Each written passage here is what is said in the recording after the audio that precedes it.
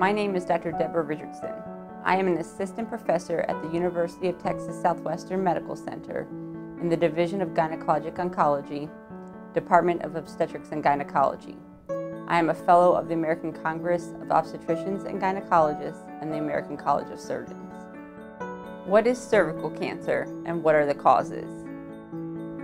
Cervical cancer is the second most common cancer affecting women worldwide. However, it is less common in the United States thanks to effective screening programs. The American Cancer Society estimates about 12,000 women will be diagnosed with cervical cancer in the United States in 2013, and about 4,000 women will die of the disease. The average age at diagnosis is 48. The two main subtypes are squamous cell carcinoma and adenocarcinoma. Over 99% of cervical cancer is caused by persistent infection with high-risk human papillomavirus, or HPV. This virus is ubiquitous in the United States, and most sexually active women have been exposed to this virus.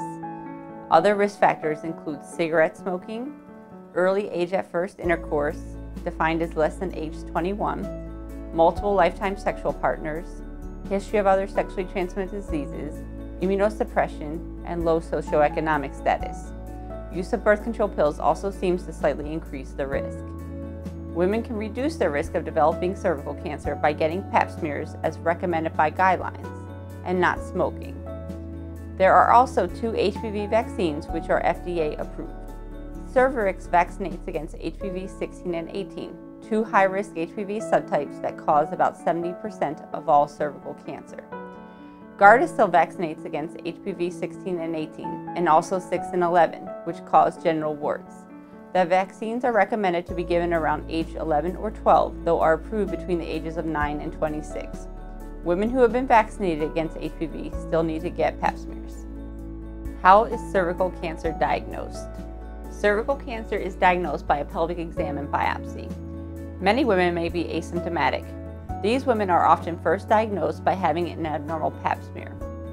If a pap smear is abnormal, a colposcopy will be done. This is when the provider applies acetic acid to the cervix and looks with a microscope. Abnormal areas will be biopsied. A scraping of the endocervical canal, which is the inside of the cervix that leads to the uterus, may also be done. If high-grade dysplasia, which are precancerous cells, are detected, a LEEP or a cold knife comb will be performed. This may diagnose cervical cancer. Other women may have symptoms. What are the symptoms of cervical cancer? Symptoms include bleeding after intercourse or abnormal vaginal bleeding, bleeding that comes irregularly or is heavier than before. Other symptoms may include pelvic or back pain, leg pain, and changes in urinary habits. If a mass is seen during a pelvic exam, a biopsy will usually be done in the office. Some women will need to undergo an exam under anesthesia, with a cystoscopy, where a camera is placed into the bladder, and a proctoscopy, where a camera is placed into the rectum. Other tests that may be done include CT scans and PET scans. How is cervical cancer treated? Cervical cancer is clinically staged. Treatment depends on the stage. If a cervical cancer is very small and a woman has not finished having children, she can be treated with a cold knife comb. If a cervical cancer is very small and a woman has completed childbearing, she will be treated with an extrafascial or a regular hysterectomy. If a woman has a stage 1 cancer and is not too large, she will typically have a radical hysterectomy, removing the uterus, cervix, upper vagina, and parametria, the tissue alongside the cervix. Lymph nodes will also be removed.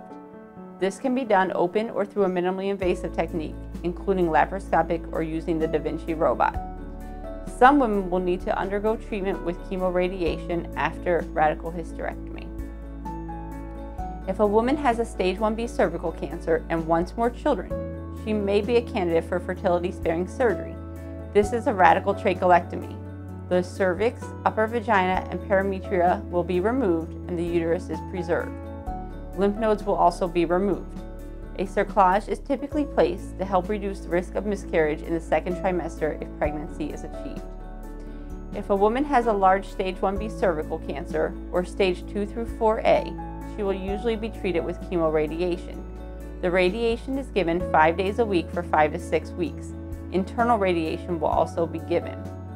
The chemotherapy is typically cisplatin and will be given weekly with the radiation to make the radiation work better. If a woman has metastatic cervical cancer, she will usually be treated with chemotherapy, most commonly with cisplatin or carboplatin and paclitaxel, or on a clinical trial if available.